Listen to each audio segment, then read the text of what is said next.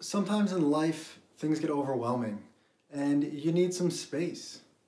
Sometimes in app development, you put so many items on the screen that it also gets overwhelming and you need to add some space. So what do? Well, in SwiftUI, we add a spacer.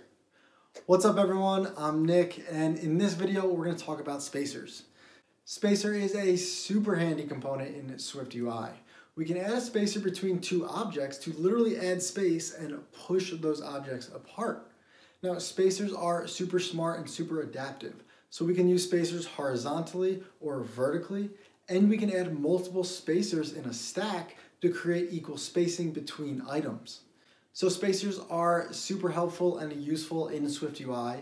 We use them all the time for creating layouts and formats because you can use a spacer to push objects to the top or the bottom or the left or the right. And once you understand how they work, they're actually really easy to implement. So let's take a look. So I am back in our Xcode project one more time, and we're going to create a new file for the code in this video. Let's right-click the navigator, create a new file. It's going to be a SwiftUI view as always, and this one's going to be about spacers, so let's call it Spacer Bootcamp. Go ahead and click create, and once it's created, go ahead and click resume on the canvas to make sure it's all connected, and let's get coding. Now, if you've been following this course, you know we already did a video on stacks, and we learned about Hstacks and VStacks, and we're going to use those in this video. So let's start by adding a Hstack, which is a horizontal stack. Open the brackets, and let's put two rectangles in this. So we'll call a rectangle. Let's give it a frame of maybe 100 by 100, and we don't need the alignment.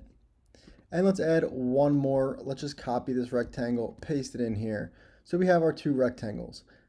Now I'm going to add a background to this Hstack, so just so that we can see it clearly. So let's call .background, color.blue.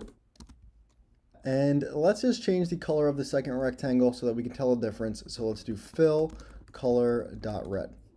So we have our black rectangle, our red rectangle, and a little bit of space in between. And remember that space in between is that default padding between each object in the Hstack. So if we added spacing and we kept it as nil, that's that default padding, which is about 8. And of course, we can change that default spacing by adding whatever number we want here. So we could do 50, and it will increase the spacing between the two objects. But now what if we wanted our objects to be all the way pushed to the edges? Well, you could try to guesstimate how much spacing we need in this object. So you could do maybe like 200, but that's not perfect, that's not exact, and we don't like to do that. So instead of doing that, what we can do is add a spacer in between these rectangles as another object. So in here, we will call a spacer. And spacer will basically just resize as big as possible within the frame. So this spacer is now pushing the objects left and right. Now by default, the spacer is transparent. We can't actually see it, but just to show you guys where this spacer is, let's give it a frame with a height of 10, and then let's give it a background color of color.orange. So you can see here that the spacer is actually in the center and it's pushing the objects left and right. And the cool part is that the spacer will automatically resize. So if one of these rectangles, let's make the red one maybe 200 or 200 in width, the spacer has resized, so it's pushed both objects still as much as it could to the left and the right, but of course it's now smaller than it was. So let's put this back at 100, and let's move the spacer now to the left side. So if I cut the spacer, and I'm going to put it before this black rectangle, so up here in the Hstack, well, now you can see that it's on the left and it's pushing both objects to the right.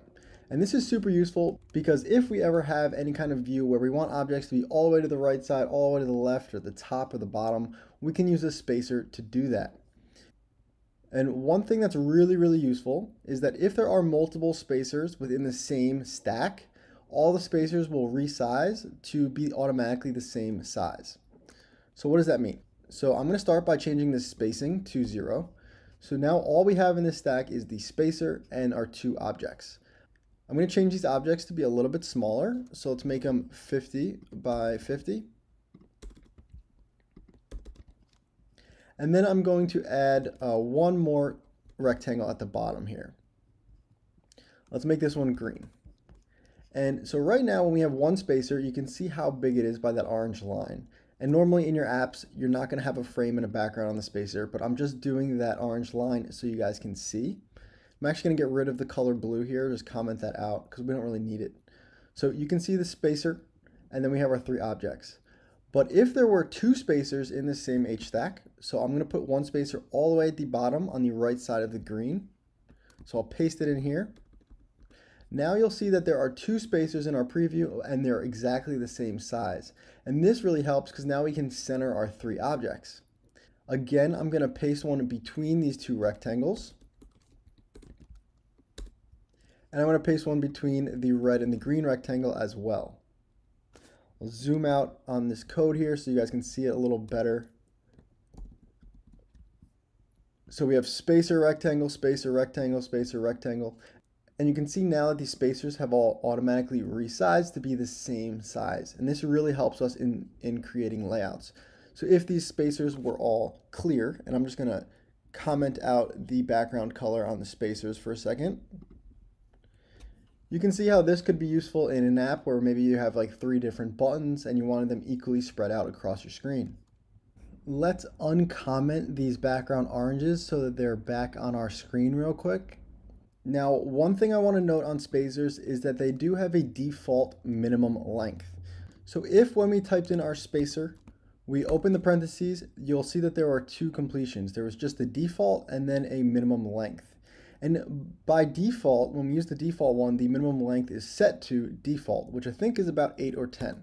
So if we had the minimum length as nil, is the same thing as writing spacer with just the parentheses. And basically that means is if this Hstack for some reason condensed so much, no matter what, this spacer would have at least a minimum length of about 10. So just to show you guys that, at the bottom of the Hstack, I'm going to add some padding. Now we did padding in the last video, so you should know what padding is, but basically it's going to add edges around the outside of this view. So let's add padding around this object, .padding.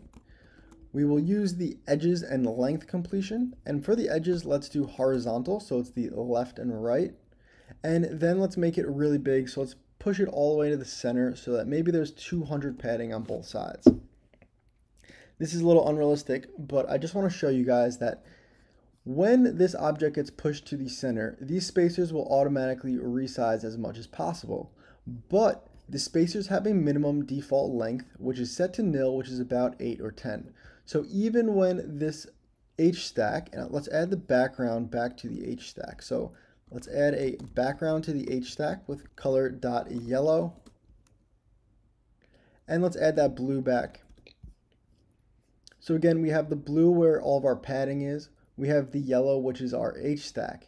And by default, these spacers all have that minimum length. And that's why even when this is pushed together, we can still see the little orange for the spacers. But if there was a situation on your app, which there often is, when objects are pushed together and you don't really care about that extra spacing, you'd rather the objects stay bigger than have that spacing between objects, well, then you can set the minimum length down to 0. So if I put this as 0, you'll see that that left spacer actually disappeared. And that basically allows the spacer to go all the way down to 0 if there's a situation when the bounds are getting pushed in that much. So I could add a spacer maybe on the last one as well. I'll call minimum length 0. And now we can see the edges, the edge spacers have, when they're pushed in, have actually disappeared because they had no minimum length. And again, if we change that padding and we comment it out to go back to our regular, these spacers would reappear, which is exactly what we wanted. So it's important to know that spacers have a minimum length because often people are adding spacers and then not understanding why they are always taking up a little bit of space, even when they're condensed to the maximum. So that was a quick tip. Hopefully that saves you some debugging in your future. And before we end this video, I just want to give you one quick example of when I would use a spacer in an app. So let's delete all of the code inside this Hstack. And let's add in here 2 images. We will do image, open the parentheses, system name, and we've done this in previous videos. Let's do X mark. And on the right side of that one, let's do another image, system name, and we'll do gear. This is your system icon that you've seen. So both of these I want to make a little bit bigger. So I can call .font.title on both of them.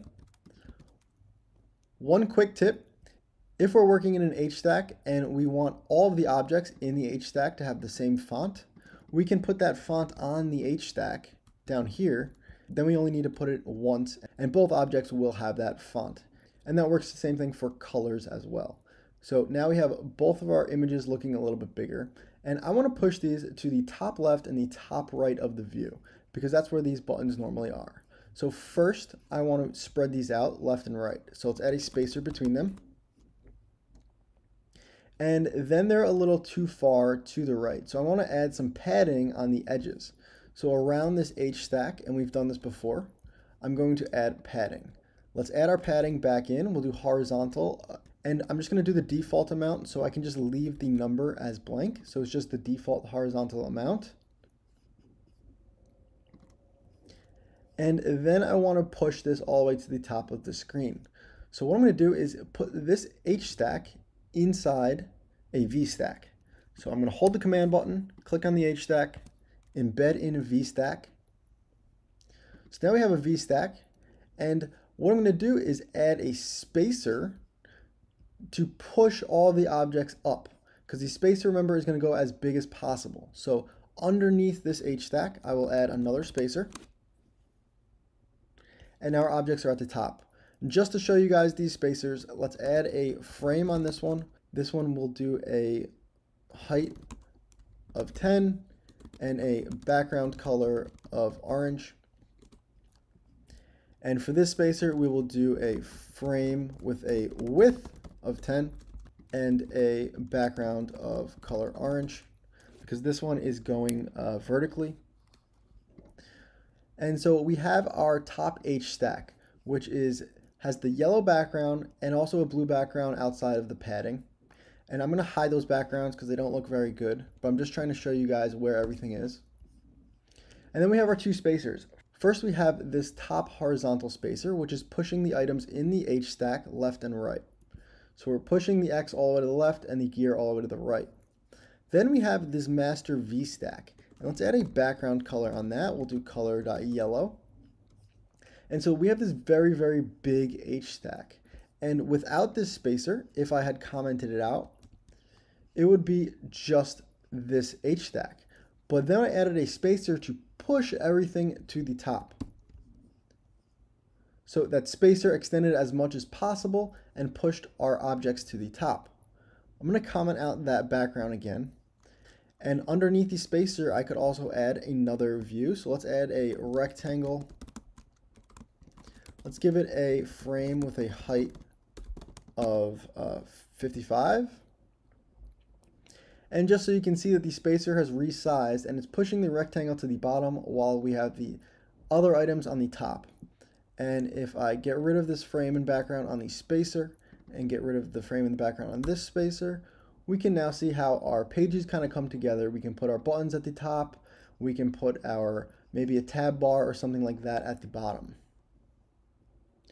So that's it for this video. It's just a quick video on spacers because they will be used in a lot of views and they will help to format and lay out your screens. So as always, I'm Nick, this is Swiftful Thinking, and I will see you guys in the next video.